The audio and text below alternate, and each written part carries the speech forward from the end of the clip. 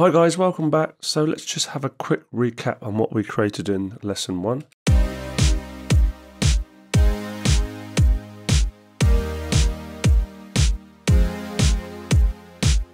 Okay, there's our super basic chord progression and drums so far for our modern 80s track. So what we're going to do in this lesson is add some gated reverb, which was very popular in the 80s as well. And I'm going to be showing you some 80s style reverb plugins as well, although those plugins are paid for, so I'm going to be showing you alternative ones as well. So if you're not sure what gated reverb is, it's when the reverb tail stops suddenly. I'm just going to show you some great plugins for this exact thing, this exact style. So we're just going to go to Google and go to Valhalla plugins, and you've got all these kind of vintage verbs and Valhalla plate. You can see what they're for. Look, best for warm and dense reverbs from the 60s and 70s. The vintage one is really good for old school reverbs. But some of these are paid for, so I'm not going to be using those. I did use them the first time around, but obviously recreating this track, I need you to be able to follow along as well. So I did use a vintage verb, I think. But what we'll do is we'll use Valhalla Supermassive, which is free, you can see down here.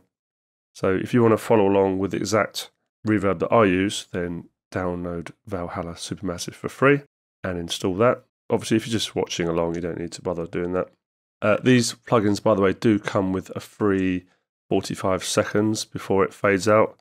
So you can actually, and I'll show you in Cubase, you can actually use the full plugin of the paid for version. And as long as you bounce down the kick with the reverb on it, within 45 seconds, you've then got an audio version of it. So you can actually do it that way around. So for example, kick, and let's add in our Valhalla plugin, which is under other, I think.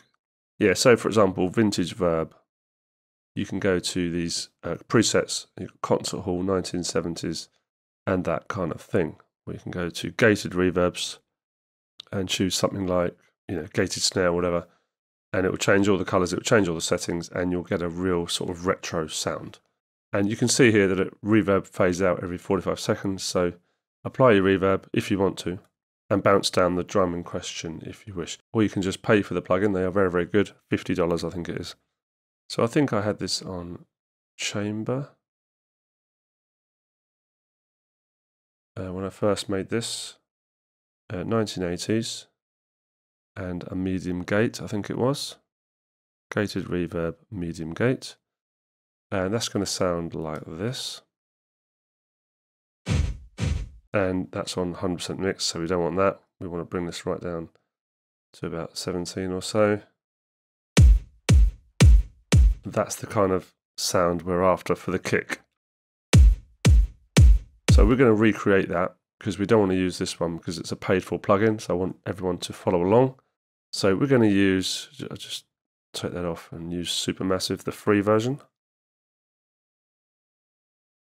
We're going to try and recreate that really sort of dirty, modulated, gated reverb. And we're going to put a gate after this reverb as well, so we cut off the tail quite a bit. So let's bring our mix down on Supermassive, about 20% or so. We don't really want much width on a kick drum reverb, not at all, so I'll bring that right down as well. Let's just play around with these delay and warp settings. We don't want delay, let's bring that right down, maybe about 20 milliseconds or something. Starting to sound very retro.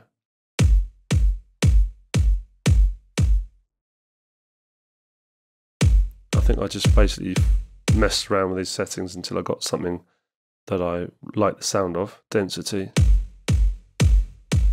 It's just a matter of playing around. And the mod rate, that gives that funny effect you can hear, which is a bit too much at the moment, so we'll bring that down to 0.35, thereabouts. And that's the depth of the modulation. It's a bit too much at the moment, so turning it up seems to make it a bit less obvious.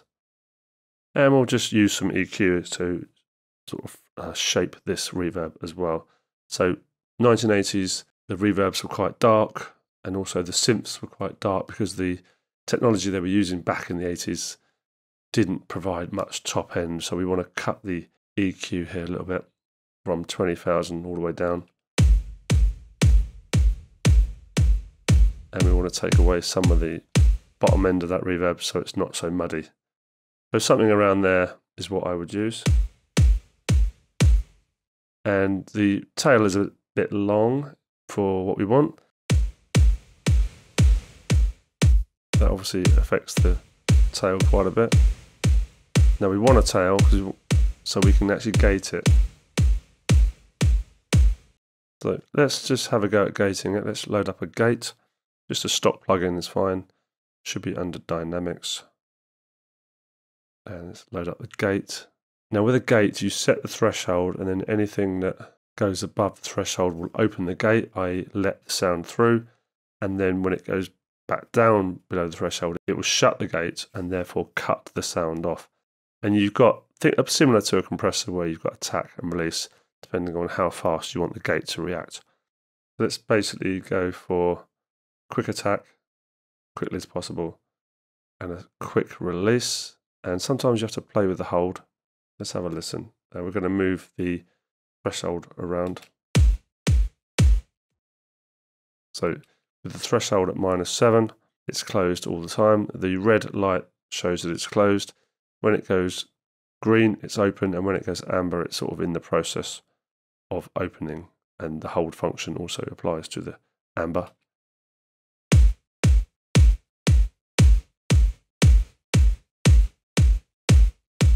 So the more I put it up, without it cutting off, that is, the more of the tail it's cutting off. So if you go right down here, you hear more of the tail. And now you're cutting off the tail.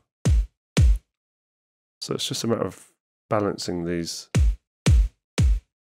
And if you use the hold, you get a bit more of the tail as well. So that's sounding quite 80s, quite sort of lo-fi. And the release is how quickly you want that tail to be chopped off.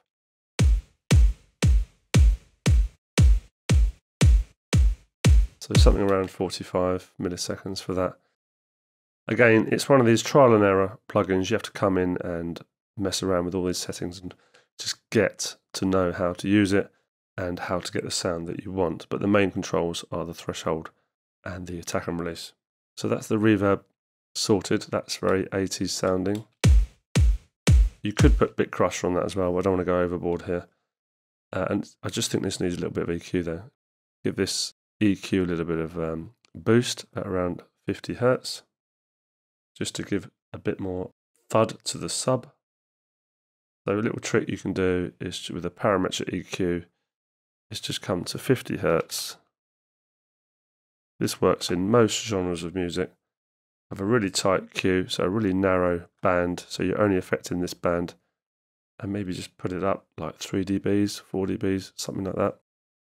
And you'll hear the sub come through really nicely, but it's only affecting this very small band of frequencies. So before and after.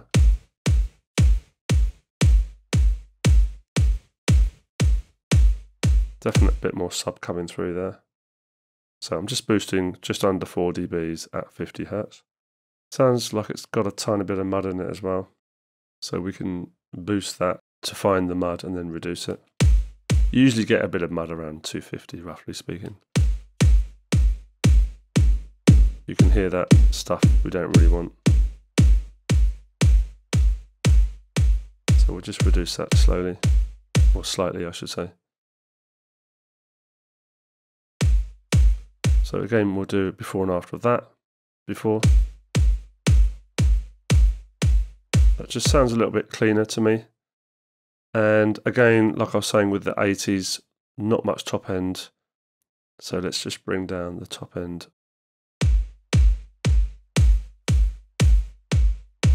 And just not have that quite so bright. You don't want to overdo it, you want some click in there. Because the top end or the click of the kick is what makes it cut through quite a bit. So before and after EQ.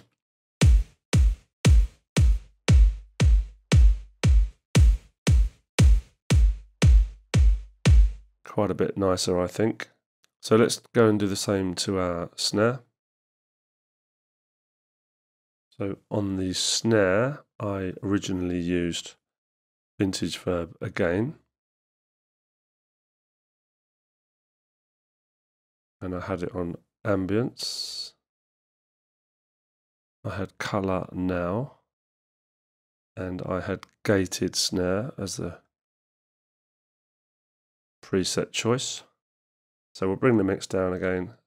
It always defaults to 100, bring it down to about 20%. Pre-delayed 9 is about right. We want a very short decay. 0.3 seconds is fine. Let's just have a listen to it as it is. And without. You can hear that how that reverb tail is being gated quite a bit. That's exactly how the retro 80s sound is. Exactly what we're going for. The size and the attack and all that kind of stuff is all programmed into these presets here. You can mess around with these if you want. Let's just take a bit of the low cut off. Or add a bit of low cut, because we don't want the reverb to be boomy down there. Make that slightly brighter. So that's what I ended up with the paid for version. So let's just recreate that. So we'll bypass that and we'll recreate this with the free version, which is Valhalla Supermassive. I did try and recreate these, by the way, with the stock plugins, but I didn't have as good results. But if you don't want to be installing plugins and all that kind of stuff, you can use the stock plugins if you wish. So Roomworks SC, plugins like that. So Valhalla Supermassive, we'll recreate this, 20% mix. The width is fine on a snare, that's absolutely fine, because the bottom end of the mix is being taken up by the kick, so there's not too many lower frequencies in a snare to be messed up. Delay, definitely back down, right down. It's a bit too much. You can hear the modulation on that. About 30, probably about right. Warp, let's see what this does. It's just tightening it up a little bit. Feedback. The tail. So you can go as big as you want on that. And density. Again, just twiddle the knobs, see what they do. Just get a slightly different tone. So maybe about 76, something like that. Modulation rate. Again, it's a bit too much.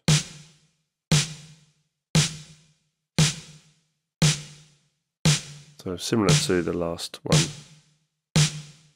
Probably 0.25, something like that. Just for that retro sound.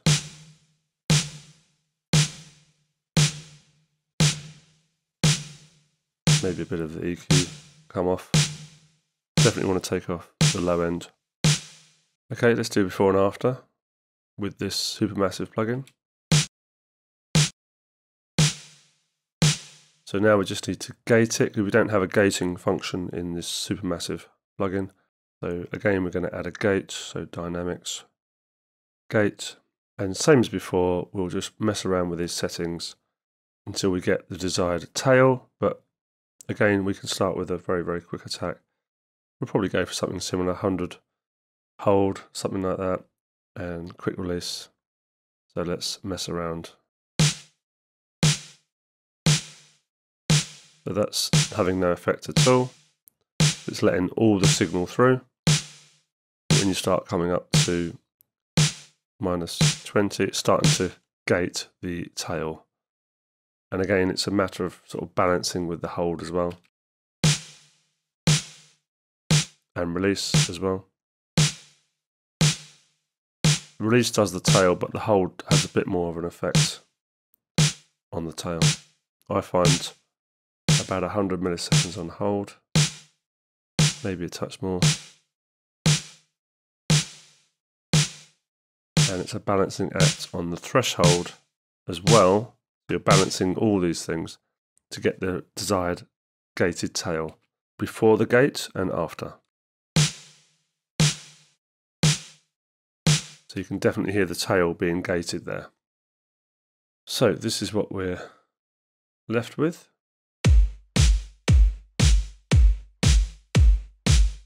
kick is now a bit loud, I think.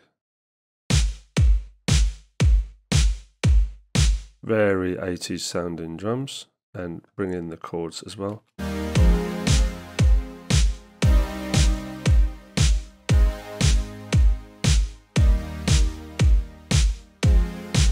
Obviously it all needs to be balanced. But that is basically how I achieved the 80s style reverb. So use 80s style plugins and then take off the top end is quite important. So make sure the reverb's got a bit of modulation on it and sort of lo-fi sounding, and then gate the reverb to get that 80s sound. And yeah, I think we're in a position to sort of start adding a bass line to this. So in the next lesson, we'll start making a 80s style bass line and adding this to what we've got so far. All the best, guys. Bye bye.